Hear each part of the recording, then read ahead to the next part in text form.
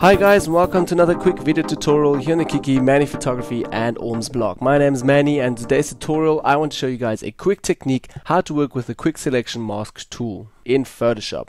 Alright, let's get started. As you guys can see, I'm already on my original layer, and now I'm going to duplicate that original layer, make a new layer, double click on here, rename that to shirt, and also going to right click that, make it rasterized so it's a very normal layer.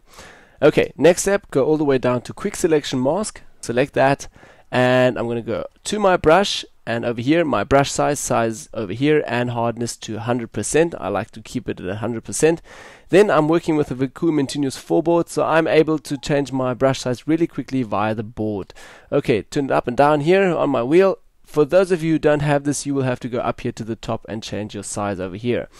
Then last step now, you have to go down here and set your black and white foreground colors to black, because with black you're masking in and with white you are masking out again. So set that to black, okay, and in the quick selection mode still. And now I just want to mask out everything of the shirt. So I'm just going to paint with my brush all over the shirt here, and as you guys will see then, it is in red color because everything that you're masking out has a 50% red color. I'm going to do it very quickly over here, just paint along the shirt. For the tutorial purpose, I'm just going to paint very quickly here.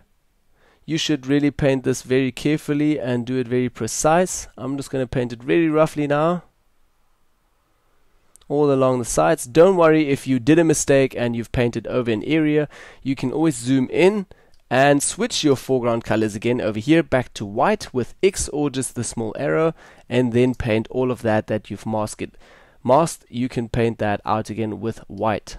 Okay, just very carefully paint all of that. As you guys can see, I painted a lot over the skin, so I'm just going to mask all of that. We missed a little bit over here. Switch your foreground colors back with X to black, and you can mask again over here, back to white, so I can mask out again and make it really clean over here.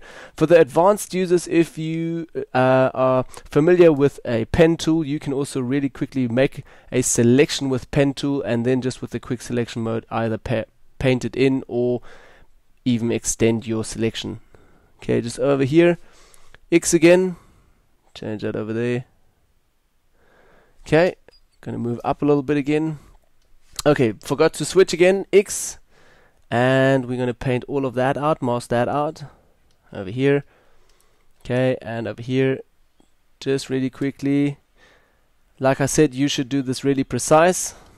Okay, and over there, paint that away, and a little bit over here. Now if I missed a little piece again, I can just switch again with X, foreground colors, and paint it in very carefully over here. Okay, say for instance that's all I'm going to select now, and I want to mask out that shirt. I painted all over the shirt, and last step that I should do is just go over to the masking tool, select that, and directly you'll see that everything that we have painted in has been masked out, and everything that has not been painted in is in a selection and is still selected.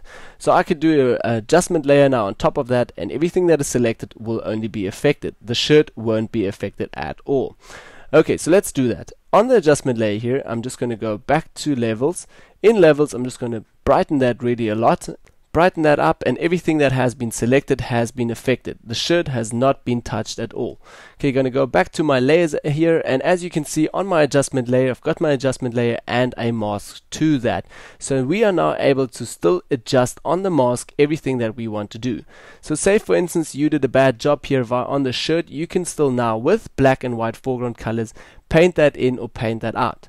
Let me show you how that works. If I select your mask, you always have to select the mask. If you see these 4 borders around your image, you know you're working on the mask. And now with brush again, you can pretty much paint stuff out or paint stuff in. So with white foreground color, I can pretty much paint that effect onto the shirt, and with a black foreground color, I can paint this away from the shirt. So if you did a mistake here, you can just switch your foreground colors and very carefully paint that out again. Then also, if you want to maybe invert that whole selection, you can just hit Command E and have a look. Everything has just been inverted, and now your layer has, or your mask will be only affected onto your shirt, and the rest will not be affected. So that's one way of working with that. Now I'm going to delete this layer, and on this layer I can pretty much now show you guys how to mask something with quick selection and pretty much have it just as a selection. So what does this actually mean? Go back to your quick selection tool, double click on here, and now you will be brought into the quick mask options.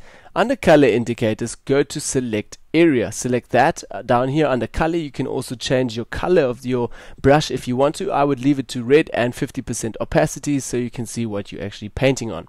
Then when you're done with selecting areas, just say OK. And now have a look. Say for instance I want to just select the eyes. So I'm going to go back into my quick selection mode, back with my brush, change my brush size a little bit, black foreground color as I said, and then just paint over the eyes. Now I'm just painting very carefully all over the eyes here,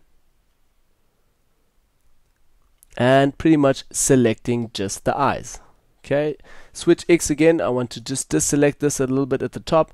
And now have a look. If I press again onto quick selection mode, now we just selected the eyes, and I can work very easy with another adjustment layers just on the eyes again.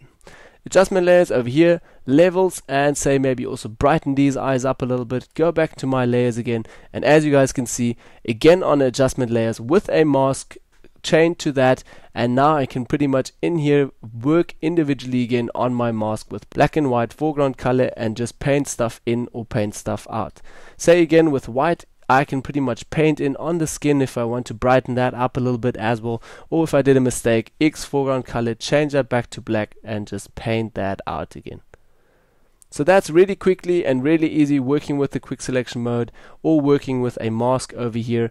And that was my quick way of showing you guys how to work with the quick selection mode. I hope this tutorial helped you guys a little bit. If you still have any problems, please feel free to write us at team@mannyphotography.co.za. We are glad to help you with your questions. My name is Manny, and see you on the next tutorial. Bye bye.